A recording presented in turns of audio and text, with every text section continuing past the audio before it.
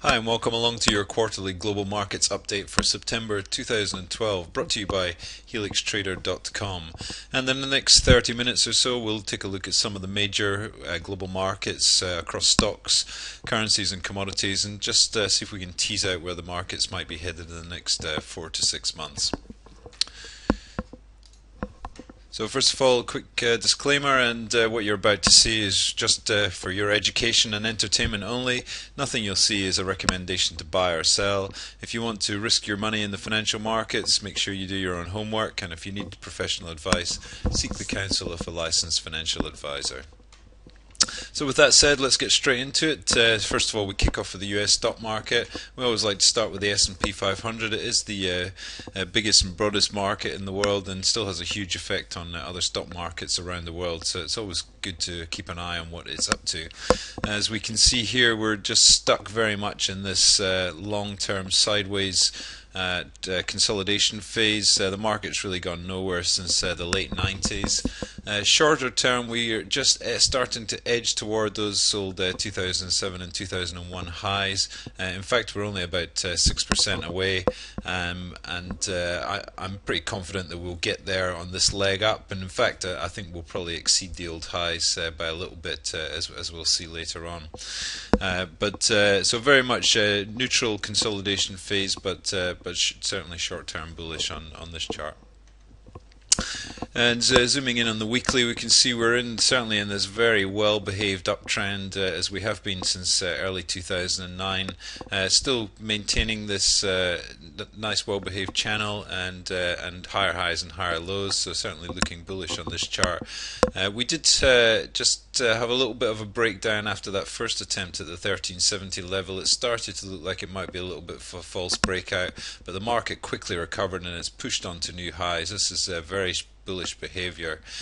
We've got support below just at the old June high, and we've got further support below that at 1370, and then we've also got the rising trend line. So lots of support for this market, very little resistance up ahead, and the old high at 1576 certainly definitely looking under threat now. You could say the market's just looking a little bit overextended to the upside, so we may just get a pullback back to support. That would be very healthy for the market before the next push higher.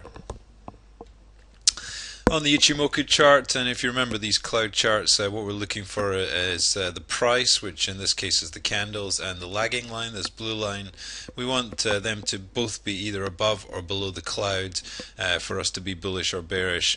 As you can see back here in 2009, we got a nice clean cross to the upside. Both the price and the lagging line pushed through, and we've really remained above the cloud ever since then, finding support a couple of times in the cloud itself. We did have just a minor breakdown of price, but the lagging line never looked like it was going to come through, and we pushed on to new highs. We're now pretty much in clean air on this chart. We do have support from the cloud below at 1335 and 1245, which is in line with what we saw on the weekly chart. So certainly very healthy uptrend in this chart. I'm certainly bullish on the Ichimoku. Focusing in on the daily, and as we saw, we did have that quick sell-off back in June.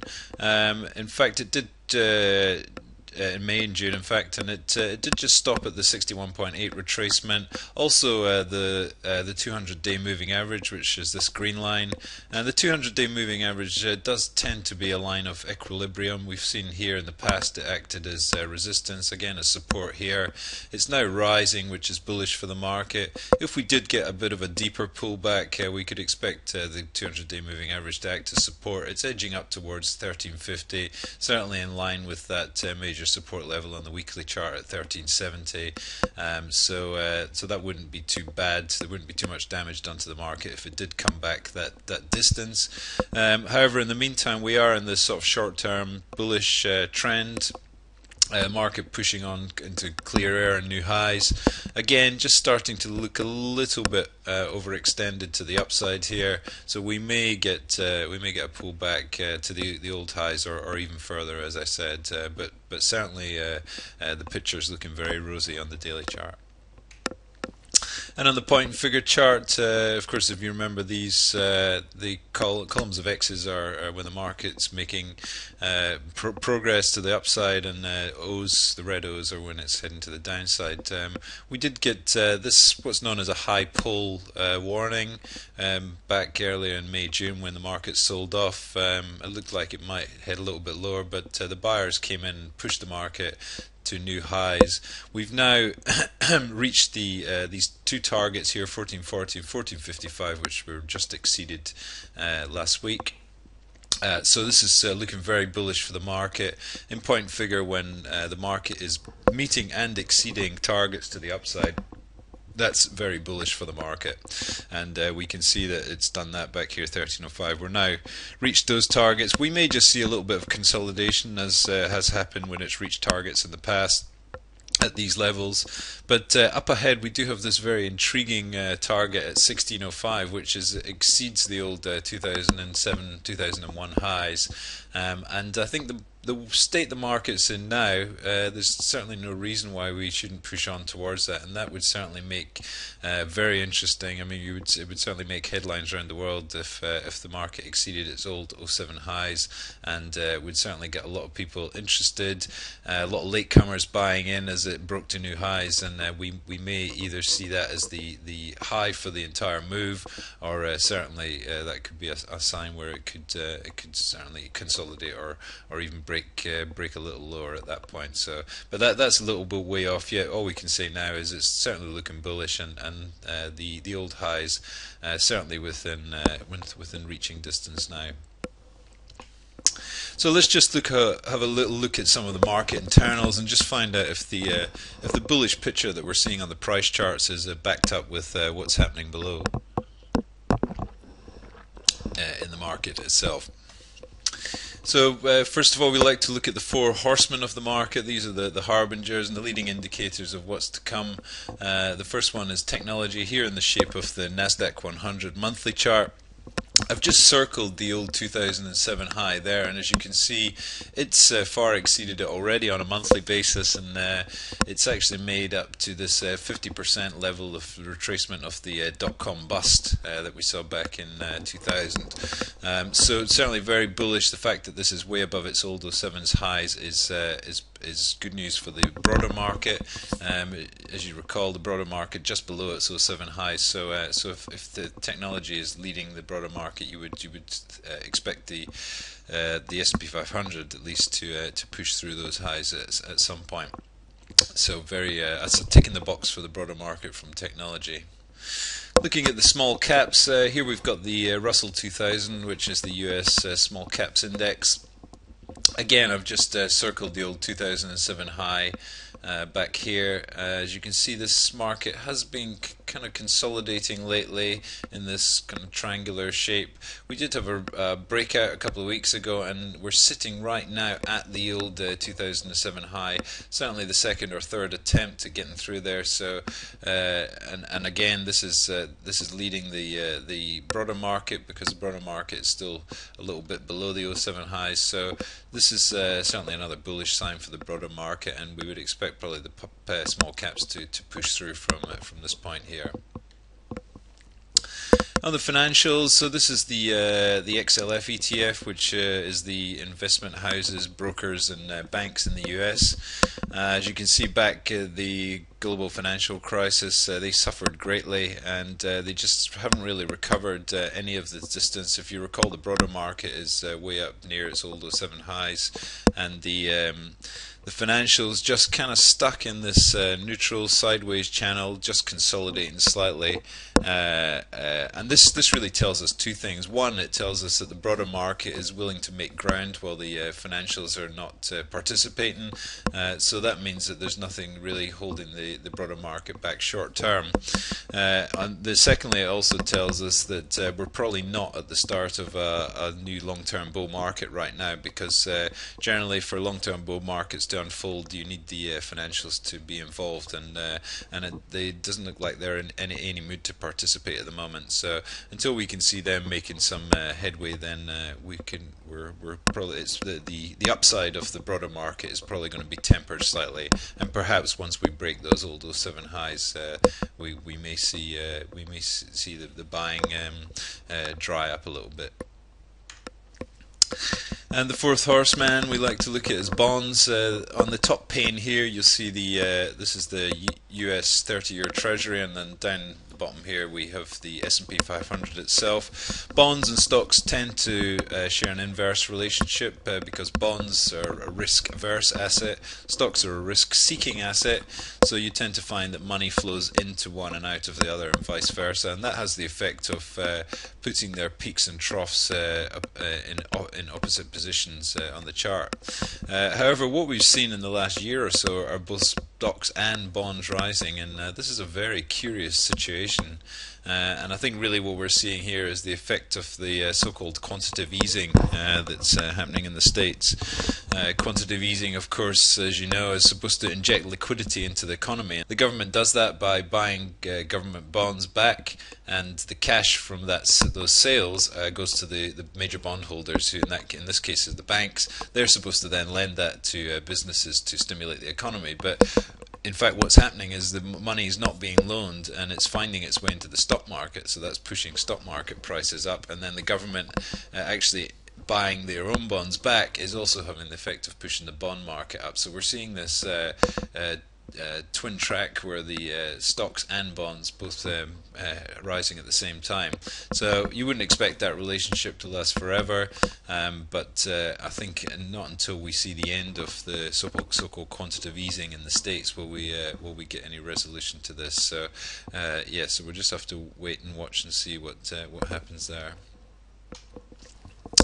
Volume, well, volume is again another leading indicator, and here the red and black line is the S&P 500 close price, and the solid black line is the on-balance volume.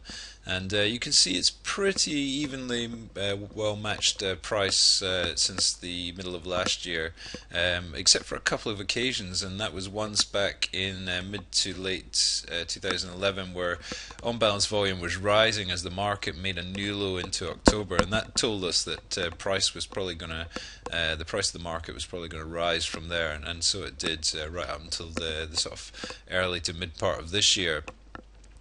Since then, the market has gone on to make new highs from its June low, but as we can see here, the on-balance volume just not quite agreeing with that. We can see the volume was ahead of price up here, and just lately it's just started to drop below, and that's just telling us that the latest new highs that we're seeing in the market are being supported by less buying, and probably it's just an absence of selling more than anything.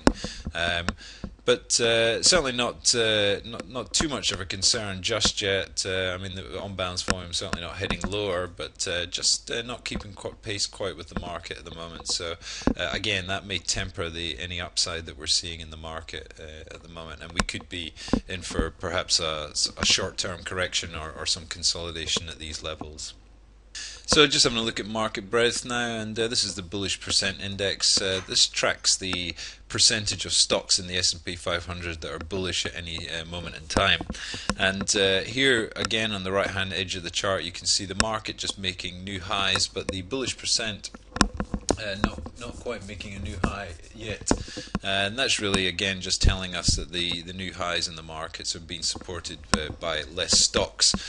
So not really a near-term concern. As you can see here, last year as the market was making highs, the bullish percent was trending lower, and so that divergence can last for quite a few months, and it's actually not an unusual thing to see the first push and then the subsequent pushes higher on lower percentage of stocks being bullish. So again, we may see this turning to some sort of short-term correction, but certainly not bearish for the market just yet. If we got 2 or 3 of these peaks lower, then we may start to raise a note of concern for the overall market. So just having a look at sentiment now, this is the put-call ratio. So this is the ratio of puts to calls in the market, and this tends to share an inverse relationship with the market itself. When people are bearish, they buy lots of puts, that sends this measure higher, and when people are bullish, they buy lots of calls, that sends this measure lower. And you tend to get at extremes, you tend to get to reversals in the market. So we can see here late in June this year, we just nudged into that bearish extreme. That had the effect of kicking off the market higher.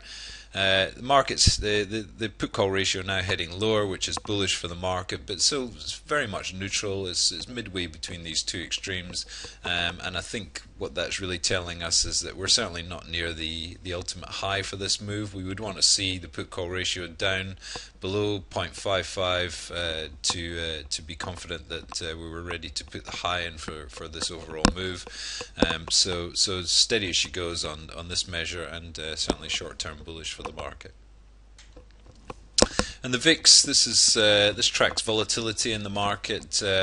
High volatility tends to mark bottoms in the market, and low volatility tends to mark tops. So again, an inverse indicator. This sometimes called the fear index because moves from so-called panic to so-called complacency. And we did, as you can see recently, we just in that June sell-off, we did get numbers up here in the high 20s.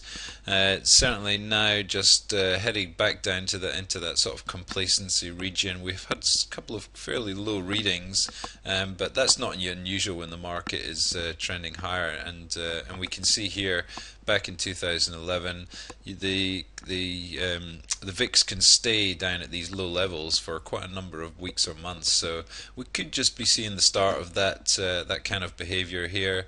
Again, certainly nothing to be overly worried about right now, whether we're at the ultimate top, and the VIX has still got room to move lower. I think in the 2007 high it got down as low as 10 or so.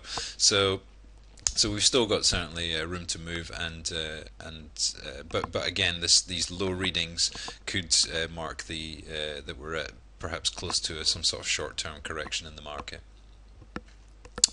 And then just for fun, because it's a US presidential election year, I thought we'd have a look at the election year cycle.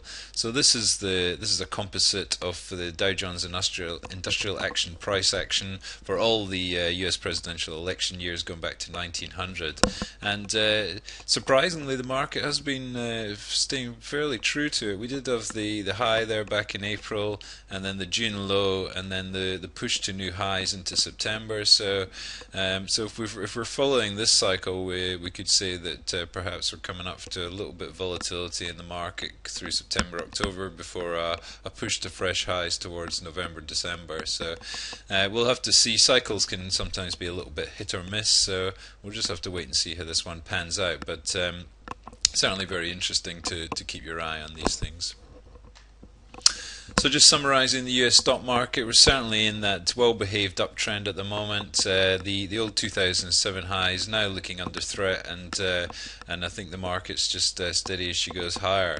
However, the uptrend since 2009 has been very overlapping price action. I think we'll continue to see that. We'll see probably short-term corrections as we get closer to those 07 highs, but certainly no indications of the ultimate top being in the market as yet.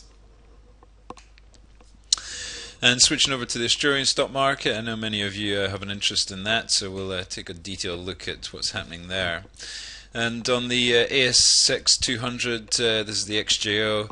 Of course, just very much in this long-term consolidation pattern. I mean, it feels like we've been here forever, doesn't it? And you could argue again the market has gone nowhere since the early 2000s. It's not been a great place to park your money long-term. And certainly no sign of a break to the upside or the downside at this stage on the monthly chart.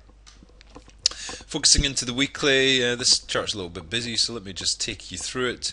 These dashed red lines here are the long-term trend lines that you see here on the monthly chart. So these lines here, just translated them to the dashed lines here on the weekly chart. So you can see back here 2011 we did get that quick flush out to the downside, just tagged the uptrend line there, and then we went into this sort of 7-month consolidation in this tight wedge formation. That broke to the downside earlier this year, and then we just But then the buyers just seem to come in and push the market higher, and that's had the effect of making this higher low here, which is obviously a short-term bullish sign. However, we do have plenty of overhead resistance up here at 44.50. The underside of this wedge trend line will probably also offer some resistance, and then we've got the longer term trend line up there around about sort of 4700, 4800 just at the moment. So so the market's still got a lot of work to do. I don't think we're probably there ready for a break to the upside if and when it reaches there. I mean, we still have a lot of issues in the market, such as being tied to the commodities markets, which are largely consolidating at the moment, and also the high Australia dollar still stifling overseas investment in the local stock market. So I think those two factors mean that when we get to the upper trend line here, we'll probably just see a retracement to the downside, and then we'll probably remain certainly within this sort of 4,000 to 4,700 level. I'd say at least for the sort of next 6 to 12 months anyway. So definitely short-term bullish on the ASX 200, but longer term I think just in for more chop sideways. And on the Ichimoku chart, you can really see all this white space above and below, how tightly packed the price action is. We did have that confirmed bear break to the downside back in 2011, the lagging line and the price both breaking through, just nudging up towards that resistance there at 43.70 on this chart, and just squeaking through, and my own feeling is that we will break through there and head up probably to the sort of 4700 level. But I think longer term that's we're certainly not off to the races and through 5,000 in a way. I think we will just get again further chopped to the side. And on the point and figure chart, you can see that consolidation by this tightly packed price action, very overlapping up and down. And we do have some targets here, down here in the mid 3,000s and up here in the 5,000s, but if you follow point and figure theory, none of those targets are actually active at the moment. We do need to push higher or a push lower to reactivate these targets. So at the moment, on a positive side, you could say we're now breaking through this downtrend.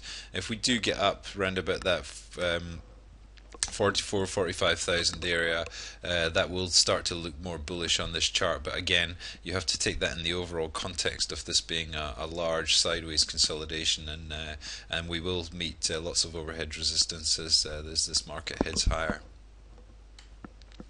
So just summarising the Aussie, I think we've probably seen all the downside to come, at least in the short term, but remember there is lots of overhead resistance up ahead, and the market probably will struggle as it gets higher towards into the 4,000s, for the mid 4,000s rather. And I think longer term, or certainly the next 6 to 12 months, we're in for much more consolidation to sideways between that sort of 4,000 4,700 level. So having a look at the currencies now, and we've been tracking the Aussie dollar in this Andrew's pitchfork formation. Aussie dollar certainly in a very well behaved uptrend at the moment. Just been consolidating lately, but it's just above this 100 cent mark. But certainly no sign of any technical damage being done as yet. We do have some support from the centre line of this pitchfork around about 96. If the market came down and just tagged that, that certainly wouldn't be that wouldn't be a surprise, and it certainly wouldn't do any damage to the market. We could even move higher from there. If the market was to break through, then we've got some more support down here in the sort of high 70s to low 80s area, currently about 77. But I think overall very much Aussie dollar in a long-term uptrend.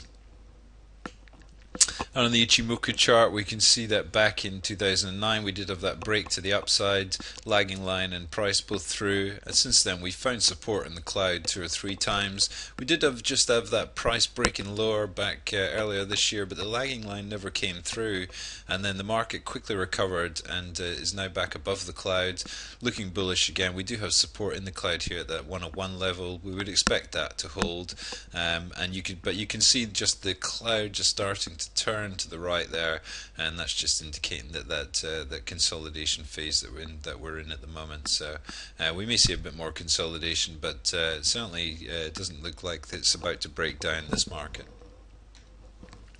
On the euro, well, everybody's been getting very excited about the euro heading higher. Isn't it great? The euro's heading up again, but it certainly doesn't look like we're off to the races to the upside on this chart. Here we've got key support down here at this 119 to 123 level. It's now been tested 1, 2, 3, 4, 5 times, and then we have the all-time high back here in 2008, and then we've got 2 lower lows since then, and I think it's just looking a bit more like a topping pattern than a consolidation that's ready to break out again. We'll have to it remains to be seen what happens in the short term, but I think we'll probably just put off the inevitable for a while. I think this market is ultimately going to break down, but this being a monthly chart, don't forget we could still be in this consolidation phase for many months, even a year or two, without it breaking one way or the other. So certainly long-term bearish, but short-term bullish, and you can let the buyers have their fun for a little while longer. On the US dollar, it's also in its own consolidation phase. This is a monthly chart, and we can see here it's been building this triangular pattern. We did have that false break to the downside back in 2011, but the market quickly recovered, made this little uptrend move. We just have had a little bit of a breakdown there, I guess as the euro is pushing higher and more quantitative easings being announced, but certainly no technical damage done long term, still within this overall consolidation pattern, and we may just see it probably push a little bit sideways, and I would expect it to eventually move higher and tag this upper trend line here. What happens when it gets there is open to question, though, whether we see a breakout or perhaps another iteration or two of consolidation within the triangle. So certainly, perhaps short-term bullish, maybe even a little bit of consolidation, but within this overall triangular consolidation pattern for the dollar. The British pound, I just wanted to highlight, this is looking in a very interesting situation at the moment. It's traced out this ascending triangle, and some of the foreign exchange markets are very technical, and they do respond well to things like trend lines and technical measures. So here we can see it's tagged almost to the cent, this uptrend line, and it seems to be heading back up towards this line of resistance around about 167 here. If it does break through, we've got a measured target up here, 199. It could run up there fairly quickly if it does break out. So certainly looking interesting. I would keep my eye on the pound as it comes up towards the 167 level.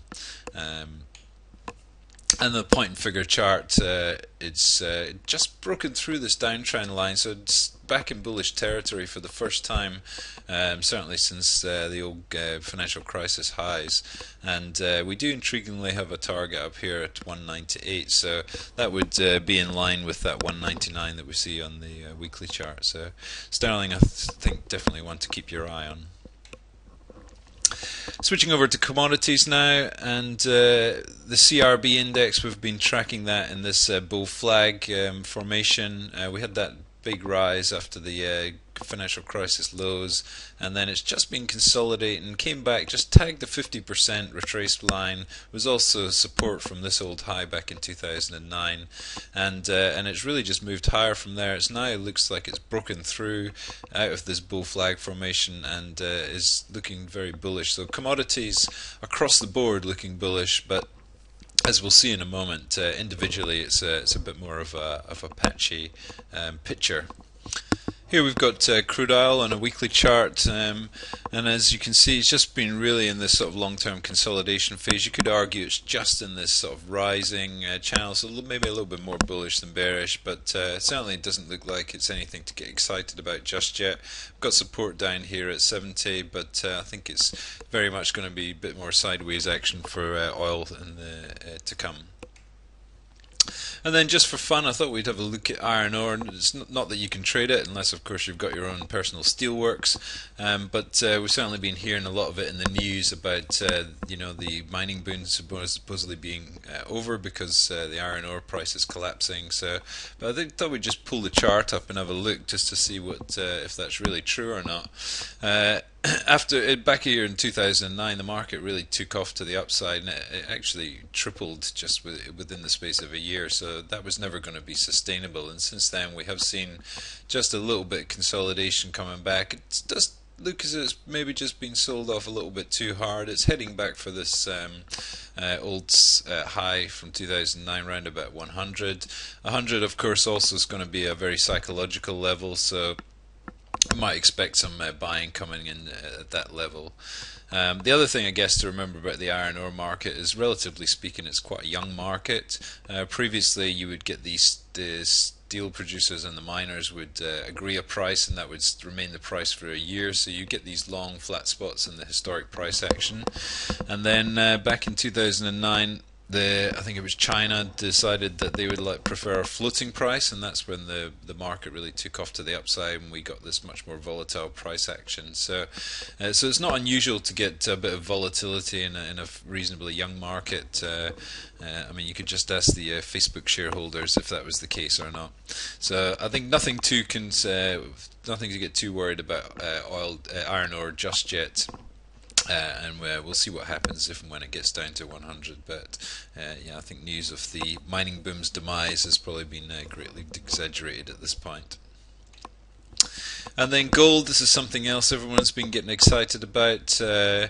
We've seen this very bullish price action in the last few weeks, and everybody's been getting very excited, thinking we're off to the races again.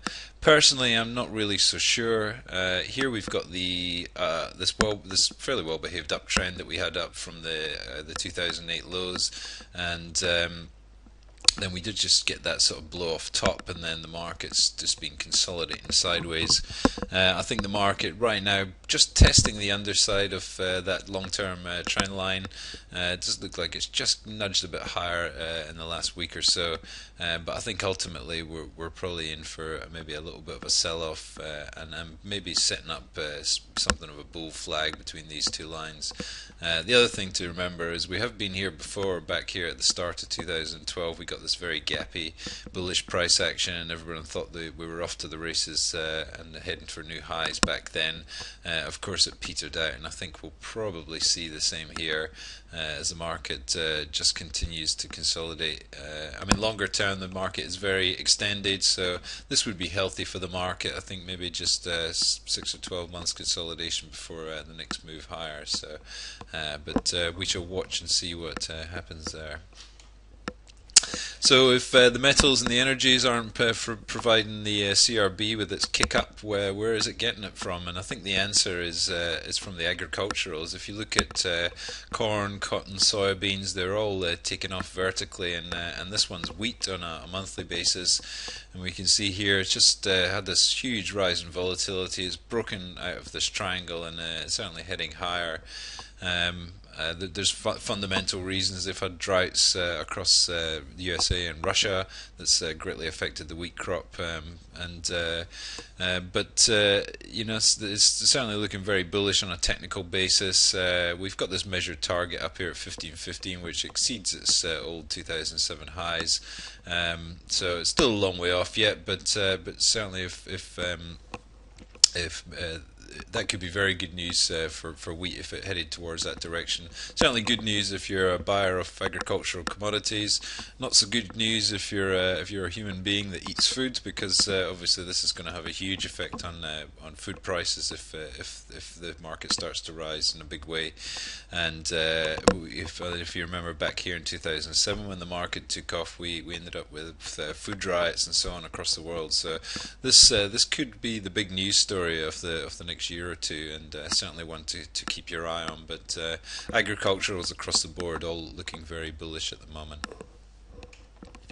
So just bringing that all together in a summary, the stock market is certainly looking bullish for the time being. To the US stock market, in the S&P 500 heading for those old 2007 highs, and I think probably will exceed them a little bit. The Aussie stock market maybe not looking as bullish. Certainly short term it should head higher, but longer term we're probably in for more sideways consolidation.